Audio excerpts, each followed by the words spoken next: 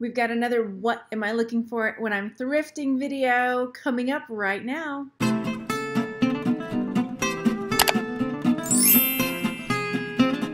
I get a lot of questions asking me what kinds of things I like to pick up from the thrift stores and how I really narrow down what I'm picking up. And this is another video where I'm going to show you a deep dive into one of the items that I like to make sure I pick up and my 3 rules for picking up items. 1, is it unusual? 2, is it well made? 3, is it unique? If it has a function and form, we have a winning combination. So in today's video, we're going to be looking at all things celestial. There are people that are really into everything. Sun, moon, stars, and we'll even just dive into a little bit of space, the final frontier, and talk about the things that people like to pick up. If you're new here, welcome. My name is Margaret. Welcome to my channel, Texas Gal Treasures. I'm so glad you're here. I hope you go down there and subscribe. I am a homeschool mom that sells on eBay and Etsy to help support my family. And in this video, we're going to be talking about space, the final frontier. So when I talk about celestial items, what do I mean? I'm talking about anything with sun, stars, moon, horoscope, just random stars, lone star state, anything to do with things you would find in the night sky, because people are really, really into that. So the 3 things I like to make sure that I address when I'm looking at any item that I buy is, 1, is it an unusual item? Now, let's say there are things that are star related all over the place, but I want to find something that is unusual star or space related item. So perhaps it is something that is a constellation, and that's not something, yes, it's star related, but it's not something you see all the time. I don't see constellations all the time. Or maybe it's something that's Saturn. It's something I don't see all the time. Is it well made? So I want to make sure I'm finding things that are well-made items. And then 3, is it unique? So if I'm going to pick up something that's got a star on it, I don't want it just to be like a random plastic star. I want it to be something that's really cool, like a blown glass star or like metal casted, or it's got some other twist to it to make it unique, so that my go-to is, if I've got a friend who collects stars, I want to be able to pick up that item and know there's no way she's got this, right? Because if it's something else where you're questioning, like there's a million of these, it's a dime a dozen, chances are less likely that you're going to get a good profit on it.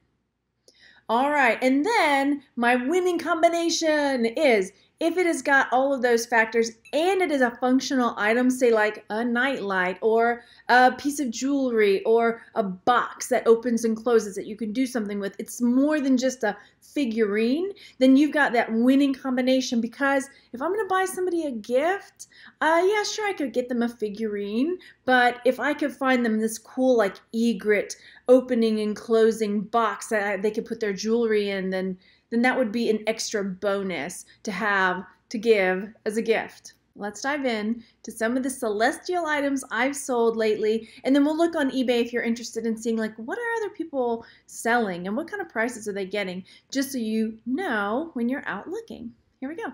All right, let's get started. These are all items, as you can see up top. I've got all my Etsy ones open because Etsy saves listings from the beginning of time. And since I cross-post most of my items on eBay and Etsy where I can, then most of those will either be sold on eBay or they will have sold on Etsy, depending. Okay, so this is an item that I picked up. It has a sun and a star. No, it has a sun and a moon. A sun and a moon, and it's connected by a chain. So was this something that was an unusual item to find?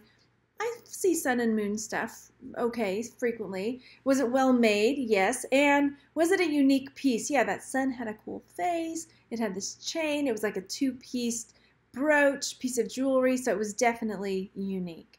All right, moving on to the next item.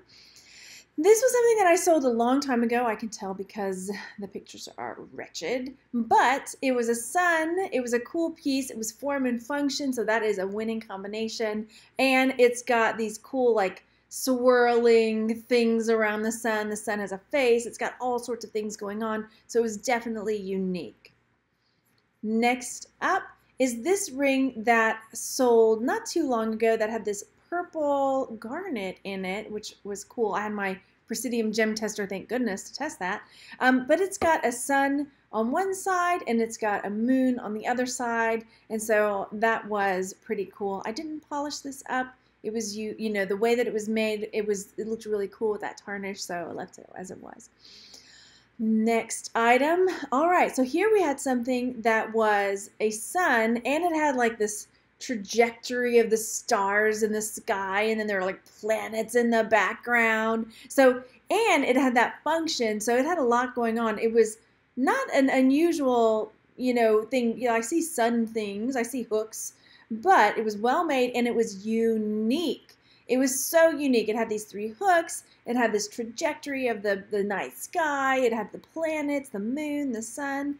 It was super cool. So I definitely had to get it. What did I pay for this thing? Just wondering. Off the top of my head, I can't remember. I paid $1 for that. Okay, cool. So this one I was like, well, I'm going to throw it in there. It has some sun on it. This one had a lot going on. It had wrapping paper. It had function. It had, you know, suns and hippie stuff. So, but yeah, it sold too. Vintage wrapping paper. All right, so this is what I'm talking about with form and function being that winning combination. So we've got a moon and a star. We've got a box, a trinket box to put stuff in. So if somebody is collecting moons and stars and things like that, they might want a little box. It makes a nice gift. Another thing was, when I started looking this up, it was this red color, red and yellow.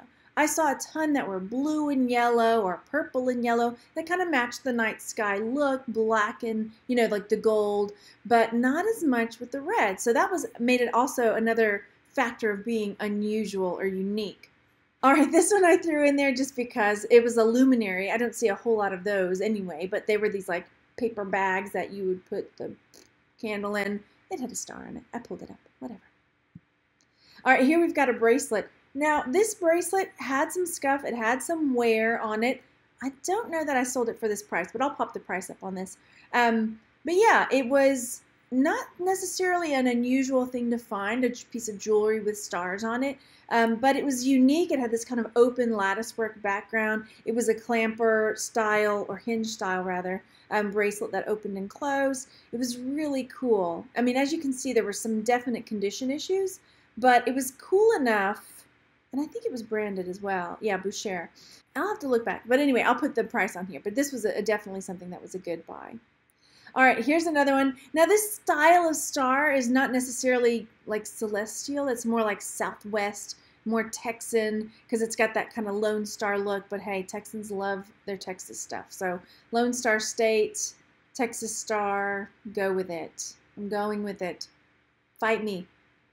No, don't fight me. I will lose. All right, here's a stamp. Again, stars. Didn't sell for a ton, but picked up for cheap. It's from a long time ago because that's my leg. I took a picture on my leg. All right. Next, again, another one that just got stars. This is an Olympics hat, but it had stars. There are people that just like stars. Little bell, this little golden bell. It was, I mean, I see bells. It was okay. I mean, there were some condition issues as far as how well made was it, but that gold and that cobalt blue really drew me in. Sort of a cobalt blue, not quite cobalt. But anyway, it drew me in. I liked it. I enjoyed playing with it when I picked it up, and I was like, oh, somebody else is going to like this. And it was kind of unique with the little bauble, what do you call those, like little rhinestones stuck on there to really give it some extra bling. All right, another one. This is more like Lone Star State style. It's going to be a tongue twister day. Get those fingers out of there, Margaret. But this one, again, stars. It was unique. It was a bracelet, so form and function. That's a win, right? Now, I did throw this one in because I started pulling back from the, like, airy-fairy celestial horoscopes and things like that. And I was like, well, you know what? Celestial can also be, like, space race and people that are into NASA stuff and the moon and like exploration. And this was from the Apollo 15 Moon Lover 1 1971 tie bar. So yeah, that was a good buy too. Again, this one too, Mercury space capsule. This is a little charm that had to do with the space race. This was the unique one. Okay, this is where we got that. Is it something that is an unusual find or an unusual thing to find? Yeah. Okay. And I mean, I guess it's the man in the moon. That's what it kind of made me think of. It was well made. and it was unique. It was definitely unique. So it was this head, face, moon thing with, I guess you could make it a planter, put like a succulent in there. Look at him. Look at him. He's awesome. But he sold. All right, here's what we're talking about with some of the other celestial stuff. I like picking up stuff that has to do with horoscopes because people, that's just one other thing that says this is me. Same thing with like favorite animal, same thing with favorite collectible, same thing with, you know, horoscope. This is my horoscope. I know there's another word for it. I can't think of it. Anyway, I'm a Taurus. I'm not a Virgo. But people like their sign. That's what it is, the sign. All right, here's another one, Sagittarius. It was a necklace. Star Wars, or Star Trek. Oh my gosh, Star Trek mug and NASA. So some of them being more celestial, like types of sun and stars and moon and dancing under the moonlight, and others being more scientific. Either way, people love things to do with space. Leave me a comment down below. Let me know if you've sold any celestial things lately, and make sure to let me know if you've got that winning combination of form and function to make that winning combination for your sale. Also hit that bell next to the subscribe button so you're notified when I put out new videos, because I'm going to be making more of these type of videos where we talk about the things that I like to pick up when I go to estate sales and garage sales and thrift stores to sell to help support my family. Talk to you soon. Bye.